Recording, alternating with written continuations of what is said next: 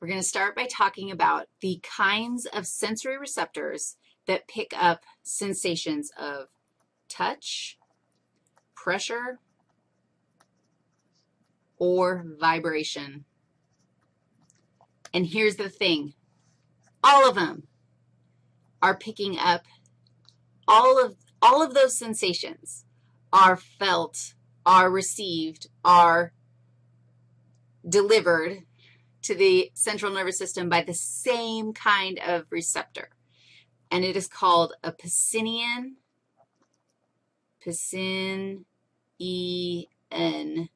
corpuscle.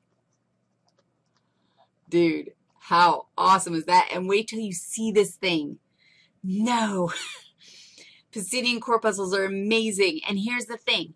If you just feel touch, now they're embedded in your skin, and if you feel touch, the Pacinian corpuscle is at the surface of your skin.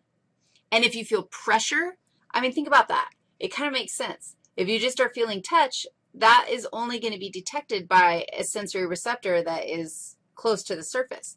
But if you're perceiving sensations of pressure, in order to get the pressure sensation, you'd need to deliver the stimulus deeper. So pressure is picked up, sensations of pressure are picked up by Pacinian corpuscles that are found deeper in your skin. And then vibration is nothing more than these guys being stimulated like many times in a row. You know, like blah, blah, blah, blah, blah, blah, that's vibration. But all it is Pacinian corpuscles getting the message. Now, take a look at these things. It's going to make you want to cry because it's so cool. That's what they look like. They're like little endings of the nerve that are wrapped in these connective tissue pouches. And then when the connective tissue is squished or misformed by a mechanical stimulus, it triggers an action potential. That action of squishage triggers the action potential that gets sent to the central nervous system. I want to show you what they look like in real life. Do you love histology? Oh my gosh, don't you want to go like find those things? I think I might like fall out of my chair and cry if I found something like that in a histo slide. So cool. Okay, there's another concept that I want to talk to you about when we're dealing with sensory receptors in the skin, and that is this. This is kind of a bizarre concept, and it's that sometimes, okay, visualize this. I'm going to go with sensory receptor, and I'm just going to draw little Pacinian corpuscles because they're cool. So here are a bunch of Pacinian corpuscles. So these are all just sensory receptors, right? Okay. Sometimes. Now, this is just somebody's skin.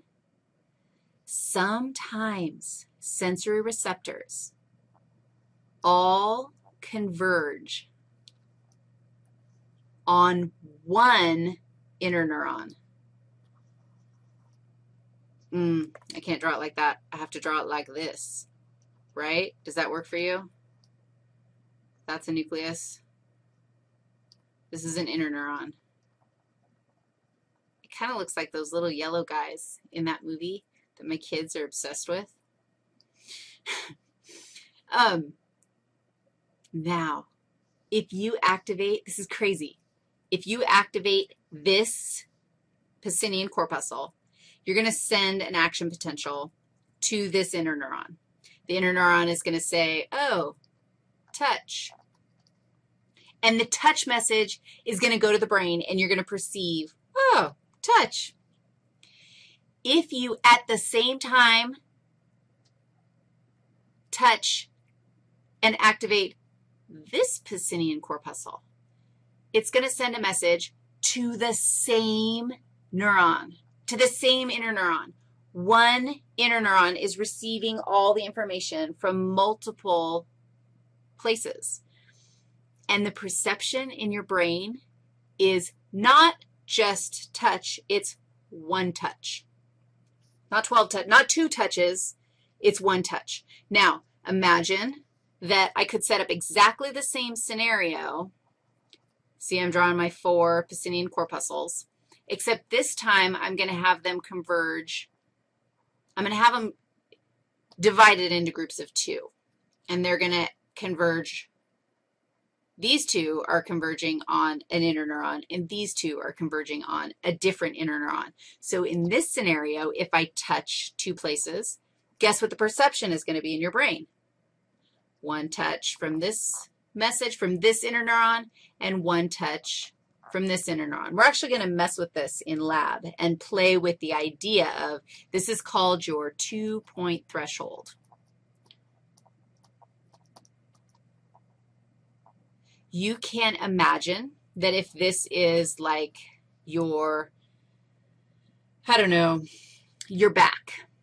Your back has sensory receptors that are all converging on one place. You don't have to be crazy sensitive on your back.